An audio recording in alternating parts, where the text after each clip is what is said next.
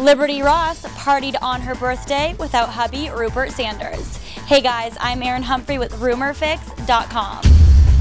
RumorFix is reporting exclusively that Liberty Ross, the woman caught in a love triangle between her husband Rupert Sanders and Twilight actress Kristen Stewart, celebrated her 34th birthday on Sunday away from her director husband. The model partied at the gay nightclub 11 with her longtime friend Simon Robinson and his gay partner. Ross told RumorFix exclusively, "If it weren't for Simon, I would not be out. I'm a very private girl."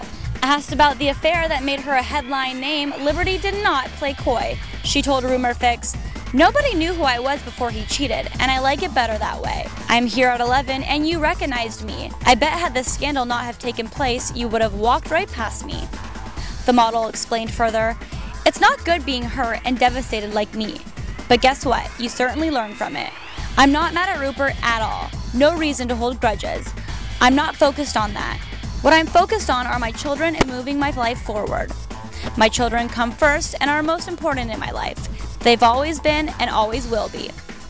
Perhaps it was the vodka cranberry that made Liberty a little loose-lipped, but she seemed in great spirits despite the fact she's been through a lot of drama in the last few months. Be sure to check out RumorFix.com for your celebrity news all day, every day.